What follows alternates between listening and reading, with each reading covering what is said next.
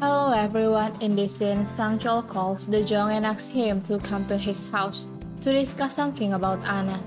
Dajong arrives at Sangcheol's house where Sangcheol reveals that he knows Anna is his biological daughter.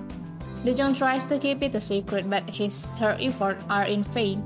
When Sangcheol and Han-Marie present the results of a genetic test between Sangcheol and Anna, Sangcheol plans to take Anna away from Johan and intends to go to the kindergarten to tell Anna that he is her biological father.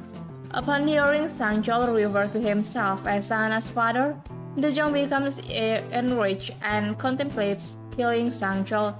Previously, Sangcheol and Han-Marie didn't make a big deal about Dajong's biological daughter, but now they are making a fuss about it.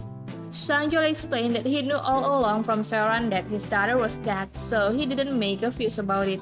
If Dajong continues to behave this way towards Sangcheol, Sangcheol plans to meet Jae-guk and resolve the situation. Dajong concludes that it's not a problem for Sangcheol to trade Anna for money.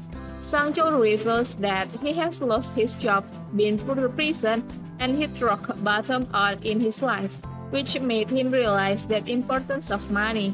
He doesn't mind selling Anna for money. At this point, Dajong offers to double Sangcheol's salary as driver along with bonus, on the condition that Sangcheol keeps quiet so that Jae-guk and Seoran remain unaware of the truth.